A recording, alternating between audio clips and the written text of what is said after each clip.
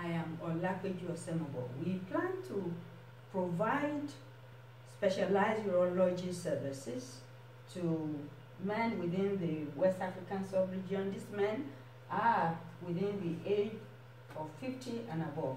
They are the ones at risk of prostate issues. The solution we bring is cost-effective, and it's even less than the price of current alternatives. We take a look at the population at risk, which is quite huge. Even in Nigeria, which has most of the population, you have one urologist attending to over 1 million patients or clients. We take a look at the potential revenue.